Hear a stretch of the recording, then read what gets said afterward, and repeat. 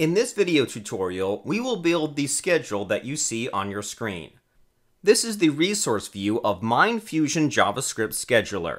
We have the departments of a company to the left and 3 timelines at the top, for the month, the current day, and the hour.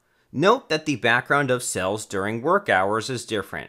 There is no workday coloring for calendar cells that are on weekends. We create an empty folder and copy there the scheduling.js file and a directory with the themes.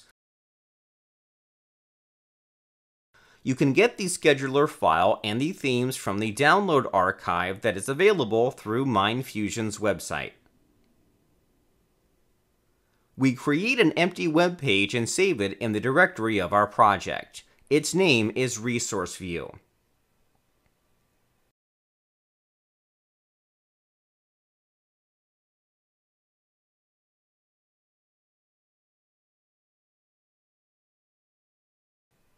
We add a reference to the business CSS file, which represents the business theme. At the end of the web page, just before the closing body tag, we add a reference to the scheduling.js file. We also reference another JavaScript file called Resource View. This will be our code behind file, which will contain the programming for our application. We add a div element that contains a canvas. It is very important that we give this canvas an ID. The canvas will render the calendar, and we need to be able to refer to it from code.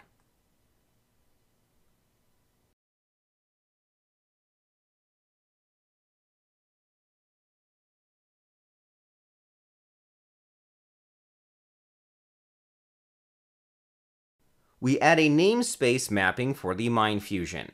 Scheduling namespace and create the calendar object using the DOM element of the canvas, which we get by its ID. We also set the current view of the calendar to Resource View.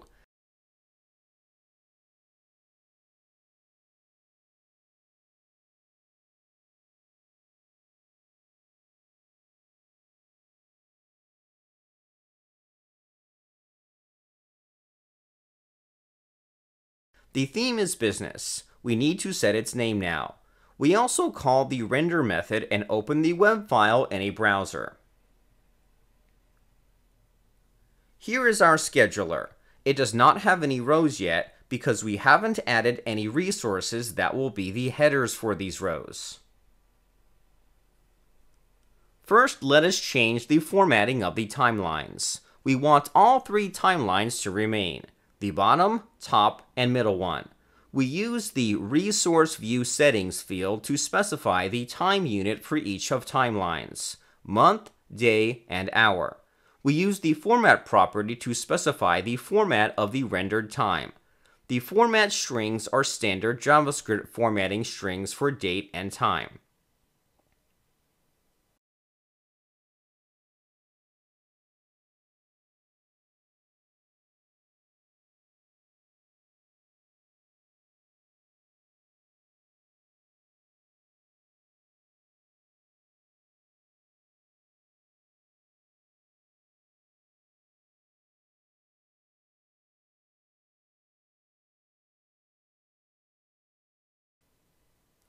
We add now a list with all departments, which are instances of the location class, which is ideal fit for what we want to achieve.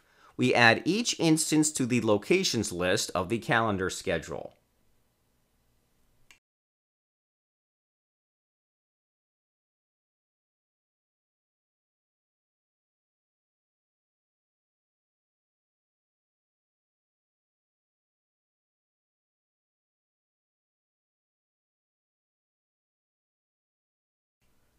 Now we set the group type property of the calendar to group by locations.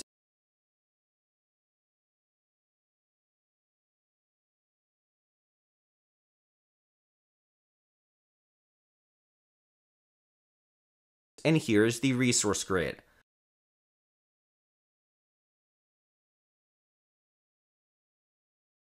What we need now are some styling. We can easily inspect the styles that are used by this view with the Inspector tool of the browser.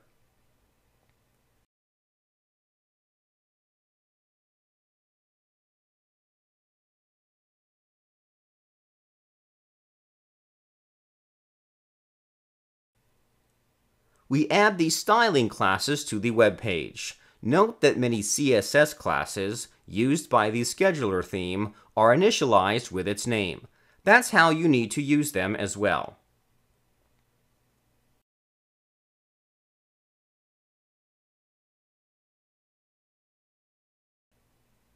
Now the resource table looks much better.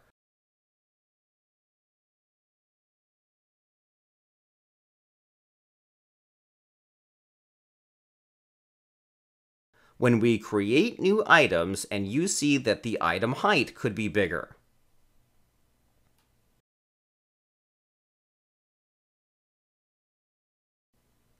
We use the Item Settings field to set the size of items to 33. We also add a list with employees to the Contacts collection of the schedule. They are instances of the Contact class.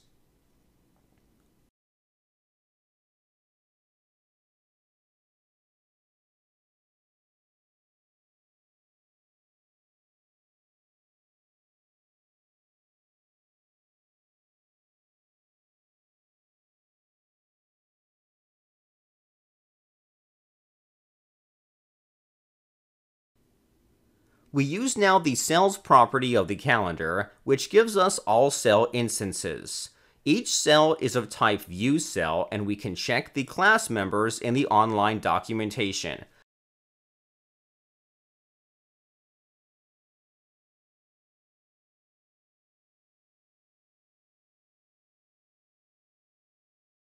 It has start and end time properties, which we will use, as well as BG cell field that gives us reference to the DOM element that represents that cell. We will use it as well. So, we cycle through all cells of the calendar and check if the day of the week for this cell is on Sunday or Saturday. If not, we get those, which are between 9 and 18 o'clock, and use the BG cell field to paint them with a semi-transparent background. Let's refresh the scheduler. The background is now visible. If we create new items, their size is now bigger. When we create an appointment, we can choose among the available employees, which appear as contacts.